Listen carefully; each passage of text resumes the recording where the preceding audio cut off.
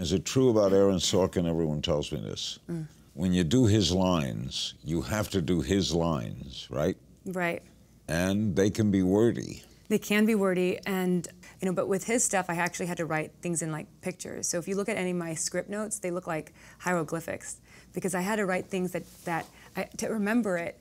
I had to write things to make, and also my character was she was a financial reporter, and she had 2 PhDs, and she was extremely smart. So a lot of times I was explaining the economy, and I don't know the economy. And so for me to explain it, I had to really understand it and go. But then to remember it back, I would have pictures of I would literally just draw. I couldn't remember the words, but I remembered the pictures. So that's kind of how at least for me, how I would remember it. Never miss a beat. Subscribe to Larry King Now and watch new episodes every day.